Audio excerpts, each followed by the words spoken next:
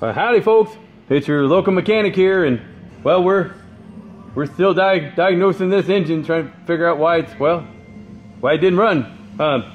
So today we're going to start going inside the engine.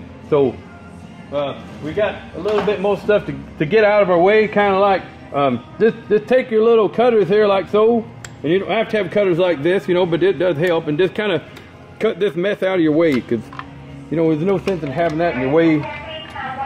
You can just cut those things right up. So it looks like we got a Torx on there, another Torx bit. So we're probably a 25 or a 30. This here kit.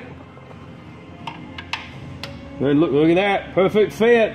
Got a 30. So we're gonna unbolt this and see what's on the inside here. And you don't necessarily have a nice cordless like this, but boy, that does help. I think it's nice. Well, looks like that's all on there. There we get that valve cover good and loose, just like that. See that? Just pop that, just like that. Just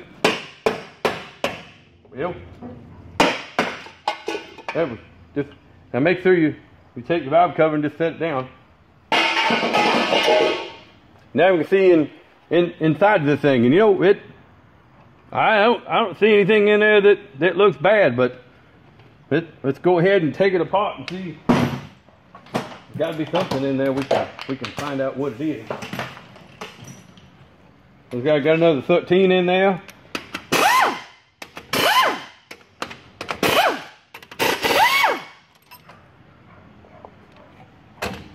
And up. Well, that looks okay. Well, maybe that's not the problem, folks. So let's see what these push rods look like. They're kind of cone shaped at the top, but they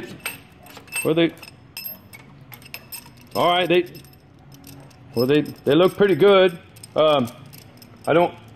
If they look like that, it helps. You know, that's a nice looking push rod there. So we'll set those.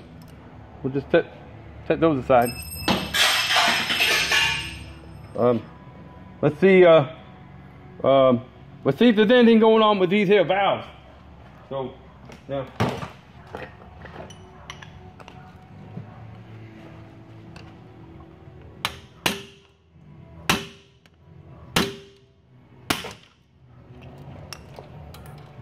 Well, there's one of the keepers. It looks good. And there's the valve seal.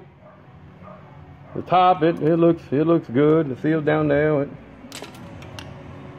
So, all right, folks. So we're going to continue taking this thing apart and see what's going on, and you come back next week and see if we can figure out what more the problem with this thing is.